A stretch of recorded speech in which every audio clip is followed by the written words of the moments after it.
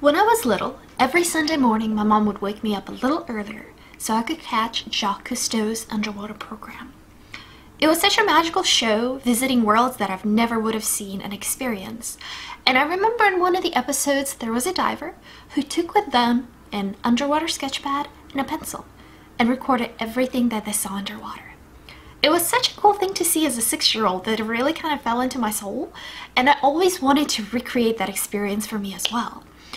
When I sketch, I remember everything around me a lot better. It's a lot better than taking a photograph because I actually process all the different stimuli and ask myself questions, what is the best way to record something?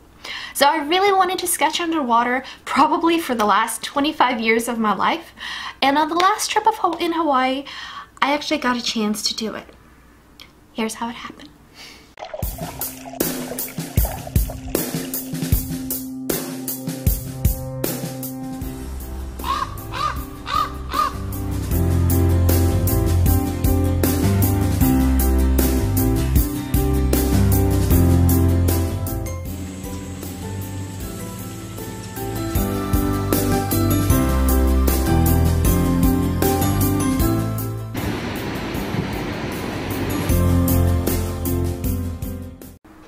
So there are a lot of different ways to actually do it.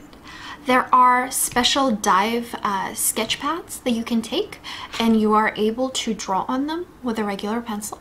It's kind of a gritty surface, but what I actually wanted is something that most artists have, and that would be watercolor paper and a pencil.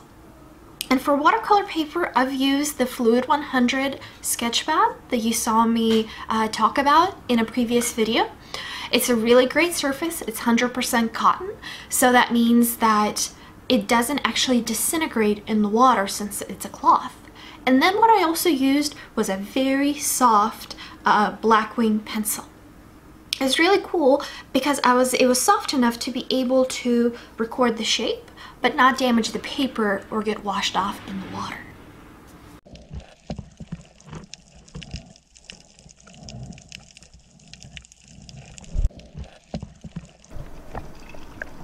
The studies were pretty simple sketches of the fish, taking care to record the proportions as well as interesting characteristics. For example, this one had an orange beak. So, and then this fish was very trumpet-like, so it was probably a trumpet fish. So I've also recorded some of the shapes of the corals and different textures. And actually this is enough information for me to take to a complete painting, especially, with all the reference photos that I do have. In this one, my husband was awesome enough to find a crown of thorns starfish, and I was really excited to see and study it, how it wiggled, how it had all the little tentacles, and how it wrapped itself around the corals. So I actually wanted to make sure that I counted all of its legs, and in total it has 15. In this one, even though it does look like a mess, in here you can see the shape, the outline of the corals. And then also, I probably spent about 10-15 minutes in this area, kind of looking at all the little characteristics of fish and where each one liked to hang out. So here's, for example, is a parrotfish. And then here's another one that was swimming through, and this trumpet really didn't like it hanging out in its area. And then over here is where we actually saw the crown of thorns. So you can see that there's almost an entire ecosystem captured in a tiny little sketch that I can then take to a completed painting. And since this is actually already watercolor paper, even though it does have some salt water on it, it would actually probably make a really cool painting surface. So I can actually paint exactly on my sketch paper.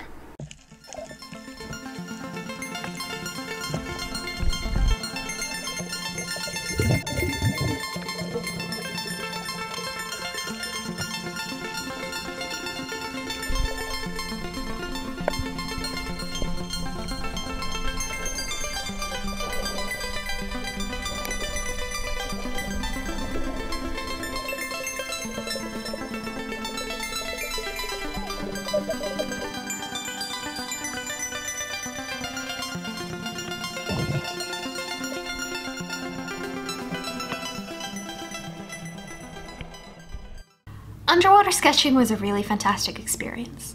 I got to see which animals are territorial and also keep an eye out for their behaviors and which ones like to remain in which environments. But of course, you don't need to go far. You can just go to your own aquarium with a sketch pad and a pencil and just really take the time to observe and learn from the animals. If you guys enjoyed this video, please hit like and subscribe. My goal is to reach 200 subscribers so I can get my own YouTube channel name. And of course, if you've had any cool underwater stories, please share them in the comments below. And next time you're going snorkeling or scuba diving, I hope you'll bring some basic supplies and record what you see.